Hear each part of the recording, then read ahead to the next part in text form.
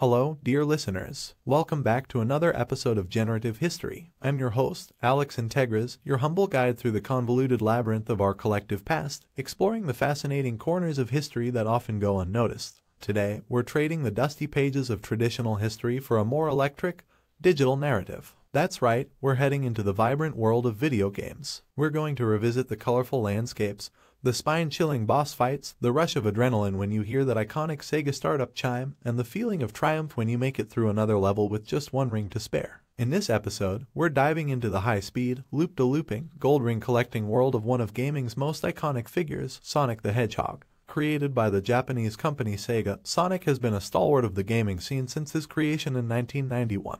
Bursting onto the scene with his signature blue spikes and supersonic speed, he quickly sped his way into the hearts of gamers all over the world. Sonic the Hedgehog was born out of the need for a figurehead, a champion to bear the Sega flag into the rising battle of the gaming industry. Sega sought to compete with Nintendo's mustachioed plumber, Mario, who had revolutionized the video gaming industry. They wanted more than just a game, they needed a character, a symbol that would echo Sega's ethos of innovation, speed, and dynamism. Enter Sonic, a hedgehog with an attitude and speed that would make a Ferrari blush. Sonic was the embodiment of the 90-second zeitgeist, fast, edgy, and effortlessly cool. With his high-speed gameplay, he brought a fresh take to the platformer genre, straying from the careful jumps and patient progress typical of platformers to an adrenaline-filled sprint to the finish line. His gameplay, combined with his attitude, made Sonic an instant hit, not just as a game, but as a cultural phenomenon. Sonic wasn't just a hedgehog that could run fast, he became a symbol for an entire generation. He was a testament to the thrill of speed, the joy of letting go,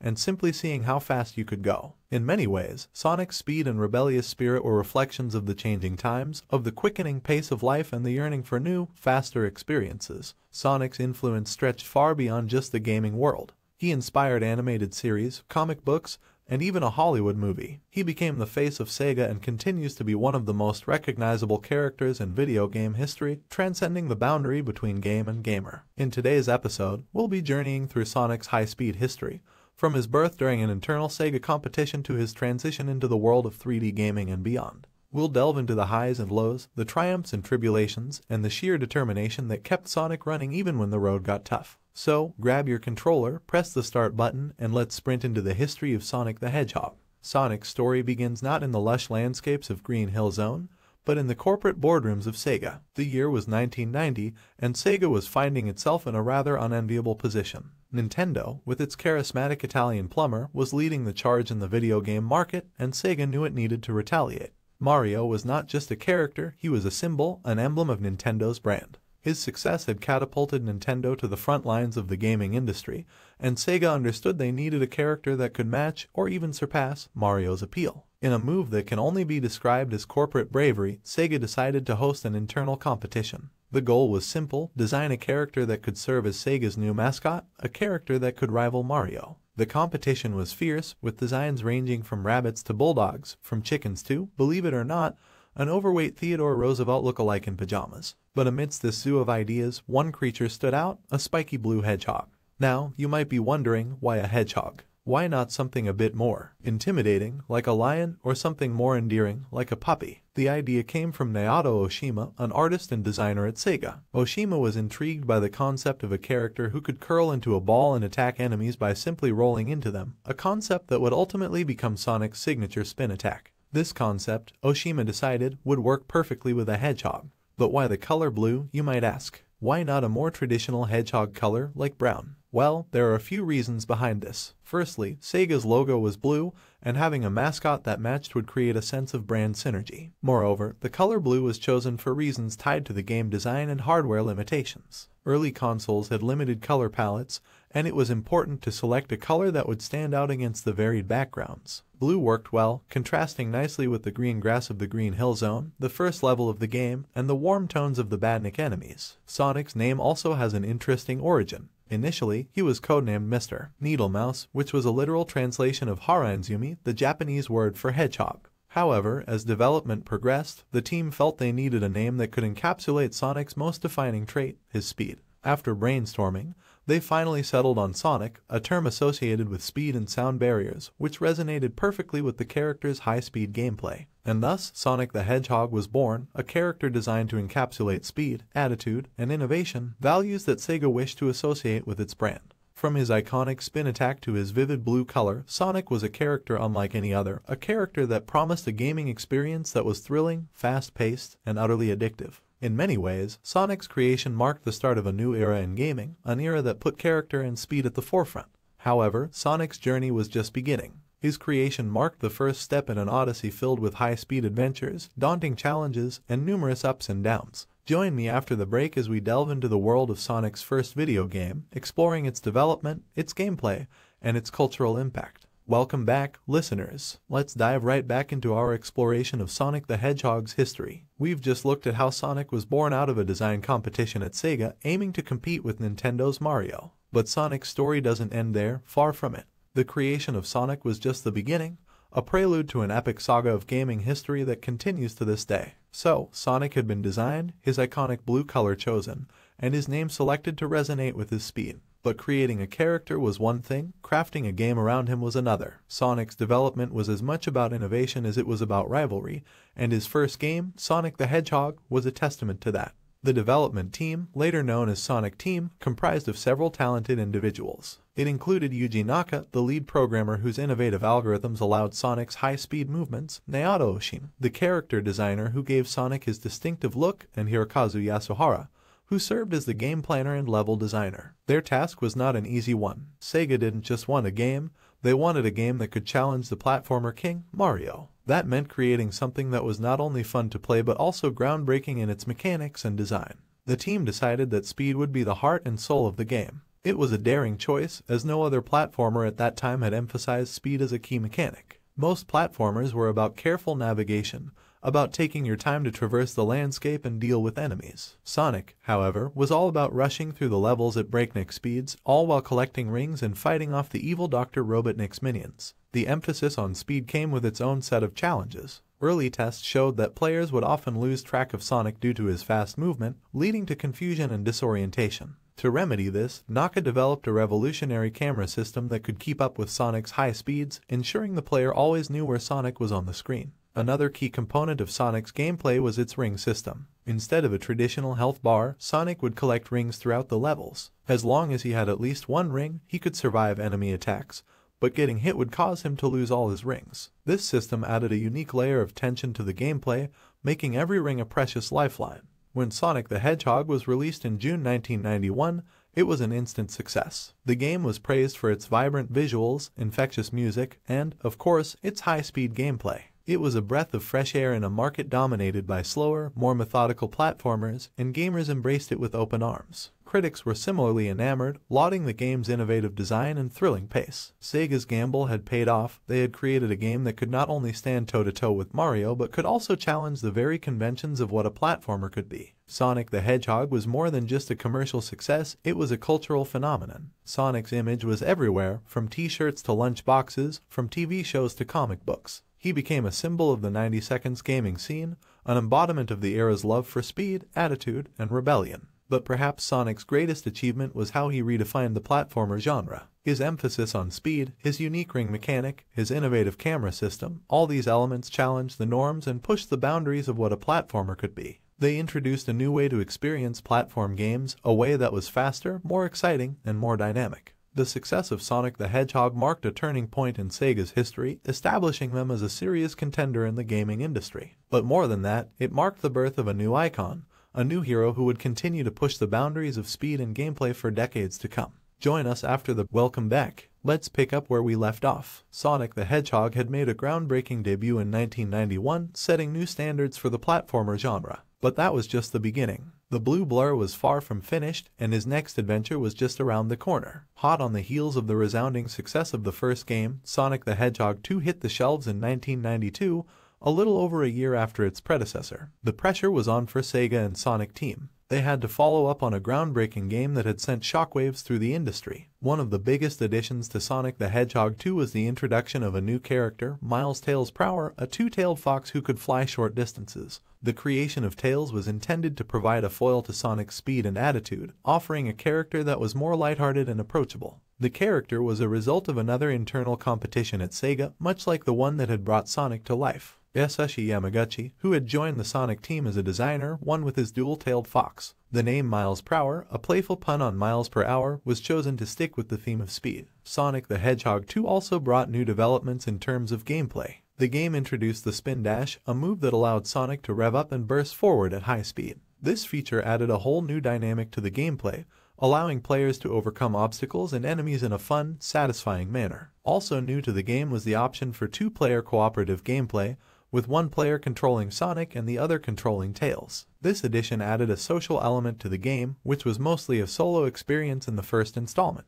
The game's development process was a massive undertaking. The team was expanded, and development was split between Japan and America, which had its share of challenges. The team had to navigate time zone differences, language barriers, and distinct work cultures. However, the passion for creating a worthy sequel to Sonic the Hedgehog was a common language that everyone understood. Their efforts resulted in a game that built upon the successful foundation of the original, while introducing new elements that kept the experience fresh and engaging. Sonic the Hedgehog 2 was met with immense success upon its release. Critics lauded its refined gameplay mechanics, stunning visuals, and the addition of cooperative play. Gamers around the world eagerly jumped at the chance to reunite with the Blue Speedster and his new sidekick. The game's release wasn't just an event, it was a global phenomenon, dubbed Sonic 2's Day, as it was launched worldwide on a Tuesday, a rarity at the time. This marketing strategy contributed to the game's enormous success and set a precedent for future global game launches. The cultural impact of Sonic the Hedgehog 2 was massive. The game cemented Sonic's status as a pop culture icon and introduced another beloved character in Tails. The game's signature high-speed platforming and memorable level design have remained influential, shaping the direction of platforming games to come. Sonic the Hedgehog 2 wasn't just a game, it was a statement. It was Sega saying, "We're here to stay. We're here to innovate." And indeed they did. Sonic the Hedgehog 2 managed to capture the lightning speed of its predecessor and push it even further, creating a game that was not just faster, but also richer, more varied, and even more fun. With the release and success of Sonic the Hedgehog 2, Sega was not just a contender in the gaming industry anymore, they were a force to be reckoned with. And at the heart of it all was Sonic, the blue blur that just wouldn't stop. Join me after the break as we delve into the 3D era of Sonic and explore how Sega navigated this massive shift in the gaming landscape. Welcome back, listeners. We've journeyed through the genesis of Sonic, experienced his debut game's groundbreaking success, and explored the innovations of Sonic the Hedgehog 2. But as we moved towards the mid-90s, the world of video games was set to take a massive leap into the third dimension. Stay tuned as we find out how Sonic made this transition. Welcome back, folks. Now, let's turn the pages of time to 1994, an interesting period for Sonic. We got not one, but two releases that year, Sonic the Hedgehog 3 and Sonic & Knuckles. These two games represent an ambitious project that had to overcome unexpected obstacles, leading to a unique chapter in Sonic's history. Originally, Sonic 3 and Sonic & Knuckles were meant to be a single game. However, during development, the Sonic team realized that the scope of the project was simply too large to fit onto a single Genesis cartridge. Sega, unwilling to compromise on the grand vision for the game, made a rather unconventional decision to split the game into two separate cartridges. But there was a catch, a creative twist that only Sega could come up with. Sonic & Knuckles came with a lock-on technology, a slot on top of the cartridge that allowed players to plug in Sonic 3. This innovative feature combined the two games into one continuous experience, just as originally envisioned by the developers. Now, let's delve into the games themselves. Sonic the Hedgehog 3, released in February 1994, introduced new elements to the franchise. It brought in new shields that granted Sonic special abilities, like the electric shield that could attract rings, or the fire shield that made Sonic immune to fire attacks. Sonic 3 also introduced a new character, Knuckles the Echidna, an antagonist tricked by Dr. Robotnik into fighting Sonic. Knuckles was a unique character, both a rival and a potential friend, who added a new layer of complexity to the game's narrative. When Sonic & Knuckles hit the stores later in October 1994, it was not just a sequel. It offered an expanded storyline and allowed players to control Knuckles, exploring new paths that were inaccessible to Sonic and Tails. This aspect added a layer of replayability that was not commonly seen in games of that era. Sonic 3 and Sonic & Knuckles were praised for their innovative design, tight controls, and immersive levels. The splitting of the game into two parts didn't hinder their success, instead, it added to the allure. The ability to combine the two games was seen as groundbreaking, a testament to Sega's dedication to delivering the ultimate Sonic experience. But let's not forget the importance of these games in evolving the gameplay mechanics. The addition of special abilities through different shields, the expanded role of Tails, and the introduction of Knuckles as a playable character showed the evolution of Sonic games from fast-paced platformers to more nuanced and layered experiences. Sonic 3 and Sonic and Knuckles also set the standard for level design in Sonic games. Each level was distinct, filled with multiple paths, secret areas, and unique obstacles. This intricate level design, combined with the fast-paced gameplay, created a dynamic experience that kept players engaged and on their toes. The cultural impact of these games was significant. The release of 2 Sonic games in 1 year was a treat for gamers worldwide. Sonic was no longer just a video game character. He was a global icon, a symbol of speed, innovation, and high-quality gaming. Sonic 3 and Sonic and Knuckles were instrumental in solidifying this status. Looking back, the decision to split Sonic 3 and Sonic and Knuckles into 2 separate games, yet still provide a unified experience, can be seen as a bold and innovative move. It reflected Sega's commitment to their vision, their willingness to take risks, and their ability to turn challenges into opportunities. Stay with me after this short break as we delve into Sonic's transition to the third dimension. Welcome back to Generative History. We've been following Sonic's journey from his genesis to his leap into a split yet connected adventure in Sonic 3 and Sonic and Knuckles. Now, let's move forward to a pivotal point in Sonic's career as he made his transition into 3D. As the 90 seconds pushed forward, a new dimension was opening up in the world of gaming, both literally and figuratively. It was time to break the 2D barrier and dive headfirst into the third dimension. For our beloved Blue Hedgehog, this marked a period of transition, innovation, and yes, a fair share of challenges. Sega's first foray into the 3D world with Sonic was with Sonic 3D Blast, released in 1996. However, it was not quite the 3D experience fans were waiting for. The game was isometric, meaning it had a bird's-eye view, but was designed to give an impression of 3D. Sega had taken a cautious first step into the third dimension, but it wasn't quite the leap fans were expecting. The game featured a pseudo-3D world with pre-rendered sprites, a departure from the familiar side-scrolling action. This new perspective was a mixed bag for Sonic enthusiasts. On one hand, it brought new gameplay elements like exploring larger areas and finding flickies, tiny bird creatures, to complete levels. On the other hand, some fans found the controls a bit cumbersome and the gameplay slower compared to earlier titles. Sonic 3D Blast was a brave attempt, but it was clear that the journey to the third dimension wasn't going to be as smooth as Sonic's trademark spin dash. Fast forward to 1998, and Sonic made his full 3D debut with Sonic Adventure on the Sega Dreamcast. This was a Sonic game like no other, with expansive 3D worlds, multiple playable characters, and a storyline that dove deeper into Sonic's universe than ever before. Sonic Adventure received critical acclaim for its graphics, adventurous gameplay, and the sheer thrill of seeing Sonic in a 3D environment. But it also faced criticism for some control issues and camera angles, common pitfalls in many early 3D games. The transition into 3D for Sonic was, in many ways, symbolic of the broader shifts occurring in the gaming industry. This was a period of experimentation and discovery, and like any pioneer, Sonic was bound to face obstacles and stumble a bit. Despite these challenges, Sonic's venture into 3D was an important milestone in the gaming world. It showed the potential of platform games in a 3D environment and set the stage for future titles. It was also a testament to Sega's commitment to innovate and adapt, always striving to keep Sonic at the forefront of gaming evolution. The cultural impact of Sonic's transition into 3D was significant. It was a time of excitement, anticipation, and discussion among fans and critics alike. Sonic's move to 3D stirred up debates about the future of the franchise, the challenges of 3D gaming, and the evolution of video games as a whole. The reaction of the fanbase was mixed. Some embraced the change, fascinated by the new possibilities that 3D gaming offered. Others felt a sense of nostalgia for the simplicity and purity of the 2D games, a testament to the impact the original games had on players. In the end, whether you love the 3D games or yearn for the simplicity of the 2D era, it's undeniable that Sonic's transition into 3D was a pivotal moment in gaming history. It marked a new chapter in Sonic's journey, one that saw him evolving and adapting to the changing landscape of video games. We'll take a quick break, but when we come back, we'll explore Sonic's transition into other media, from animated series to the big screen, and the iconic Hedgehog's enduring influence on pop culture. Welcome back to Generative History. So far, we've followed Sonic's journey from his creation to his leap into the third dimension. Now let's expand our horizons beyond the gaming console as we look into Sonic's ventures into TV, movies, and his lasting influence on pop culture. With Sonic's initial forays into 3D behind us, it's time to plunge headlong into the era of Sonic Adventure, a series that truly represents Sonic's full transition into the 3D gaming world. Strap in, listeners, because this is one adventure that's not short on twists and turns. Sonic Adventure was developed for Sega's then new Dreamcast console. It represented a paradigm shift for the franchise in terms of both gameplay and storytelling.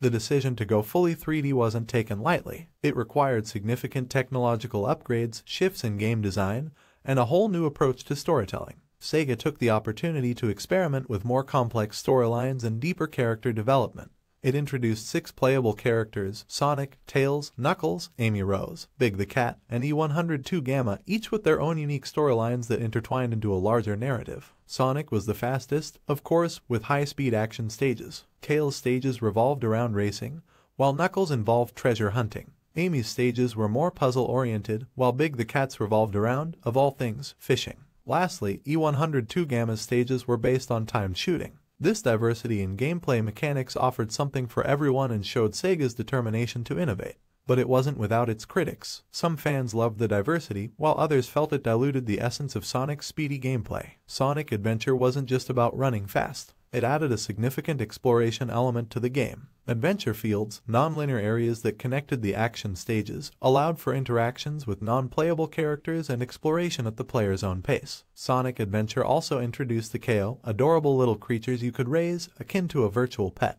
They could be nurtured, trained, and even entered into races. This side feature became a beloved staple for many Sonic fans. Upon its release in 1998, Sonic Adventure was greeted with mostly positive reviews. Critics praised the game's graphics, expansive stages, and diversity in gameplay. The game was criticized for some control issues and camera problems, but it was largely seen as a successful transition into 3D. The cultural impact of Sonic Adventure was significant. It ushered in a new era for Sonic games, setting the tone for future 3D Sonic titles. The game's approach to narrative and character development marked a maturity in Sonic's storyline, influencing other platformer games that followed. The game's impact was also evident in the fan community. Sonic Adventure marked a new generation of Sonic fans who embraced the more complex storytelling, the broader cast of characters, and the fully 3D world that Sega had created. Sonic Adventure 2, released in 2001, built upon the foundation of its predecessor, streamlining the gameplay, improving controls, and delivering a more cinematic story. It introduced Shadow the Hedgehog and Rouge the Bat, characters who have since become central figures in the Sonic universe. Sonic Adventure 2 was divided into hero and dark storylines, each with unique levels and narratives.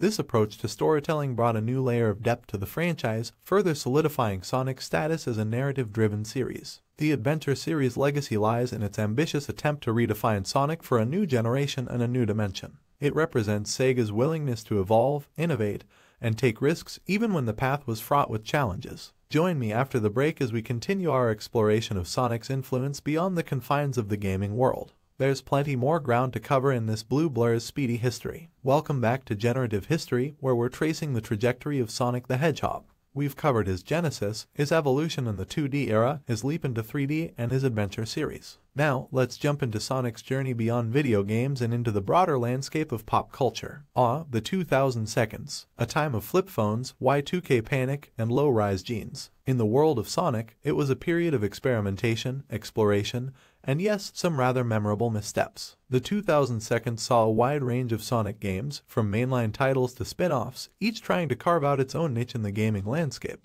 Let's dive in, starting on a high note with the Sonic Advance series. The Sonic Advance trilogy, released for the Game Boy Advance between 2001 and 2004, was a return to Sonic's roots. It revived the traditional side-scrolling gameplay, but added modern twists. Multiple playable characters, a variety of routes through levels, and even a multiplayer mode all made it into these handheld gems. Critics and fans alike praised the Advance series for its successful blending of classic and modern Sonic elements. For those fans yearning for that nostalgic taste of Sonic's 2D origins, these games were like a chili dog for the soul. However, as we all know, life and the history of video games is filled with peaks and valleys, and one of Sonic's most notable valleys came in 2006. Released to coincide with Sonic's 15th anniversary, Sonic the Hedgehog 2006, or Sonic 6 as it's often called, was intended to be a reboot of the franchise, a game that would propel Sonic into the next generation of gaming. And well, let's just say things didn't go as planned. Sonic 6 was riddled with glitches, control issues, and an infamously convoluted and serious storyline involving time travel, a princess, and a strange romance that felt out of place in the normally vibrant and whimsical Sonic universe. Critics panned the game, with many calling it one of the worst games in the series. Despite the high expectations, Sonic 6 serves as a cautionary tale about the risks of rushed development and poor execution. That said, in a strange twist of fate, Sonic 6 has also developed a sort of cult status among the Sonic community. Its many flaws have made it a popular choice for speedrunners and streamers looking for a unique, and often hilarious, gaming experience. And then there were the spin-offs. Oh, the spin-offs. From Sonic Riders hoverboard races to Sonic Battles fighting game antics, the 2000 seconds saw Sonic try his gloved hand at just about everything. But among these spin-offs, the Mario and Sonic at the Olympic Games series stands out. Who would have thought that one day we'd see Sonic and Mario, the once arch rivals of the console wars, competing in a friendly game of beach volleyball? The cultural impact of Sonic in the 2000 seconds is complex. It was an era of expansion and exploration for the franchise, a period where Sega was unafraid to take risks, to innovate, and to challenge what a Sonic game could be. The highs, like the Sonic Advance series, reminded us of why we fell in love with this speedy hedgehog in the first place. The lows, like Sonic 6, served as lessons in the challenges of game development.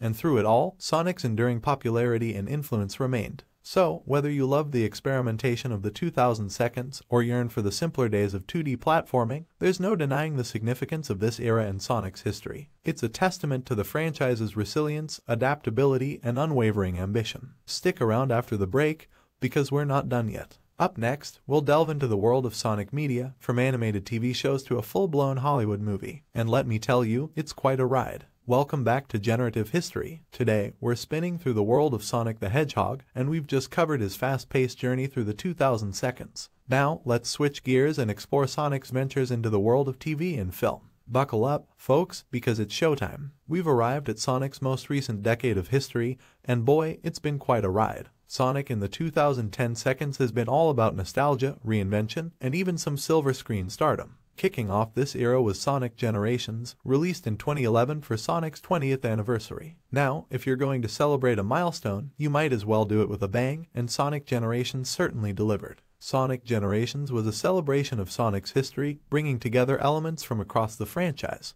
In a narrative twist involving time travel, players could play as both classic Sonic from the original games and modern Sonic from the later 3D titles. Each stage in Sonic Generations was a reimagined level from previous Sonic games, offering two unique experiences. Classic Sonic tackled a 2D version with old-school platforming, while modern Sonic blazed through a 3D variant filled with speed and spectacle. It was a love letter to Sonic fans, a bridge between past and present. Critics praised Sonic Generations for its clever level design, its nostalgic charm, and its successful combination of old and new gameplay mechanics. But the celebration of the past didn't end with Sonic Generations. In 2017, we got Sonic Mania, a game that could be described as the ultimate tribute to classic Sonic. Developed by a team largely comprised of members from the Sonic fan community, Sonic Mania was a return to Sonic's 2D roots. It featured pixel art graphics, remixes of classic stages alongside brand new ones, and the return of the spin dash and drop dash moves. Sonic Mania was a smash hit, earning high praise from critics and fans alike. It was hailed as one of the best Sonic games in years, a testament to the enduring appeal of the Speedy Hedgehog's original 2D design. Now, let's talk about Sonic's foray into film. Released in 2020, the Sonic the Hedgehog movie was Sonic's first live-action adventure on the big screen. The movie saw Sonic, voiced by Ben Schwartz, teaming up with local Sheriff Tom Wachowski, played by James Marsden, to take down the evil Dr. Robotnik, portrayed by none other than Jim Carrey. The film combined comedy, action, and heart in a story that explored Sonic's origins. The initial reveal of Sonic's design in the movie well, caused a bit of a stir, to say the least. Fan reactions were so strong that the film's producers decided to delay the movie in order to completely redesign Sonic. The final result was a Sonic that was much closer to his video game counterpart. This dedication to getting Sonic right was appreciated by fans and contributed to the film's success. The Sonic the Hedgehog movie was a hit at the box office and was well received by fans of the franchise. It was a testament to Sonic's enduring appeal and his transition from the gaming console to the movie theater. The world of Sonic the Hedgehog continues to expand, from video games to films and even a theme park attraction.